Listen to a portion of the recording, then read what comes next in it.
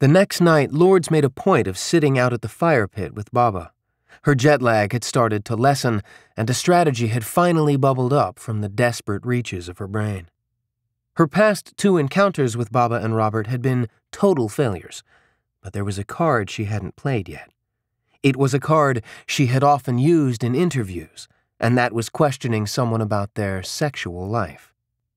This line of inquiry always opened up new and unexpected windows into a person's psyche. If I could just show Robert that Baba was some sort of weirdo, then maybe I could break the yogi's hold on him, Lourdes thought. Baba, she said, turning to him. You were married once, right? The yogi nodded. But then she died and now you are celibate, is that right? Most correct. But how do you manage that? Asked Lourdes, who had been virtually celibate herself for the last 5 years. Everything is sexual, Lourdes, Baba answered. There is nothing in sex, and there is nothing without it. What? She exclaimed, disoriented by his words. Everything is the play of polarity. Man and woman, day and night, moon and sun. A man who does not enjoy the company of woman is a fool. But the man who screws this one and that has lost the game of life. Why? Lourdes asked, thinking of her ex. Because he is reduced to his animal nature, and there will never be any soul energy in that. That is a cosmic law, and no one can change that. As Lourdes pondered what to ask next, she heard some people approaching. She glanced up and saw a small Indian man accompanied by a Westerner with a blonde ponytail. A sickening sense of helplessness came over her as she noticed that the Westerner was carrying a gun. Ah, Rishi Suraj, Lourdes heard Baba calling out. You are most welcome. But the visitor didn't even glance in Baba's direction. Instead, he focused his sorrowful gaze on Alan. You go from the sublime to this? Suraj asked, shaking his head. I gave you the universe, and you go to this one? If someone did you harm in the community, Suraj continued in his lulling voice, just tell me. But don't go off like a thief in the night.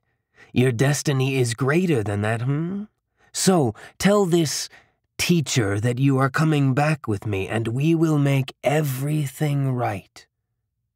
Still, Alan didn't answer him. My son, I gave you my very daughter to meditate with, Suraj said passionately. Speak to me. Alan closed his eyes, feeling 1,000 ropes pulling him ever closer to Suraj. His voice sounded so delightful, so inviting. He could feel his mind becoming overpowered. But then suddenly, something broke the spell. No, I'm staying, Alan replied, totally drained by the struggle. Damn you, Suraj shouted at Baba. You fucking snake! Must you haunt me forever? Baba looked up and was astounded to see the face of his teacher hovering above Suraj. Then it began dive-bombing at Suraj, who waved his hands frantically trying to protect himself. The samurai ran over to him, gun at the ready. Get away, you idiot! Suraj roared at the bodyguard. Go back to the road and put away that damn gun. I told you not to bring it. For a second, the samurai hesitated.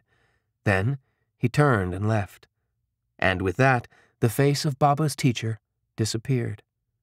Stay, groaned Baba. But the spirit had left. Suraj moved closer to Alan until he was only a foot away from him. You have made your choice, Suraj began, his voice now full of menace.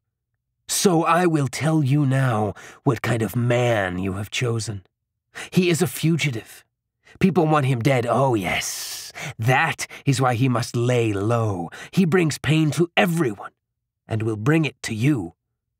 I thought you were made for something better, Suraj ended, making a disdainful gesture with his hands, as though washing himself of the whole matter. Then he left. Lourdes watched as Suraj departed, counting the hours that she would have to remain in this dreadful country. But her infernal curiosity had been piqued. Why do people want you dead? she asked. I have seen too much, Baba replied in a tired voice. But now, it is no longer safe here. When I was at school, the nuns taught me that a line was drawn at the Alamo. Now I am drawing it. Leave with my blessings, or stay and bear the consequences. Count me in, Alan replied immediately. Me too, Robert said, as Cuddam nodded as well. No, you're not, Lord stood up and raged. You're coming home with me now. Robert slowly shook his head. Robert, Lords exclaimed, I said we're going. You are, not me. This is my Alamo. Furious, she turned on the yogi.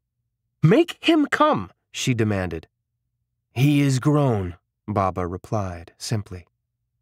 In that moment, all the miserable events of her trip flashed before her.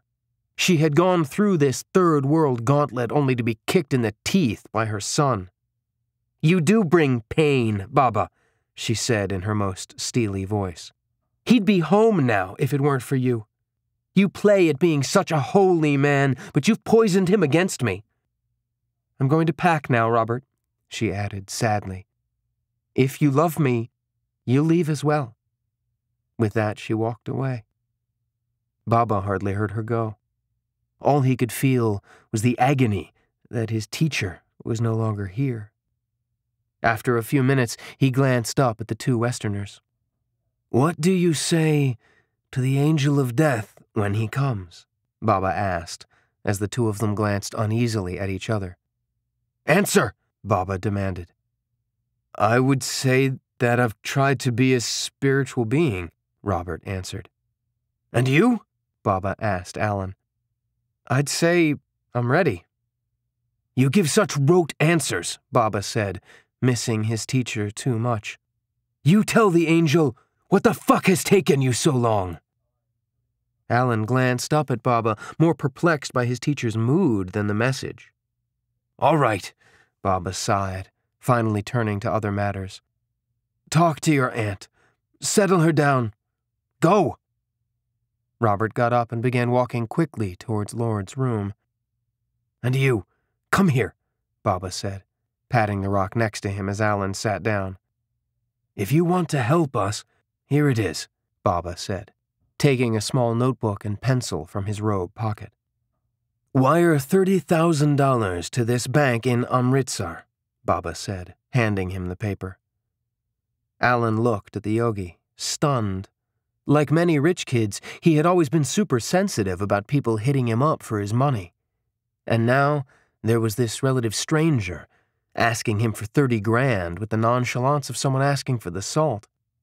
What's it for? Alan asked uneasily. Doesn't matter, Baba replied. What do you mean? Alan asked, laughing at the absurdity of the yogi's response. Teacher has asked, Baba replied. Now step across. Baba then got up and departed, leaving Alan not sure if he was being conned or not, and most unsettled by the fact that he didn't seem to care.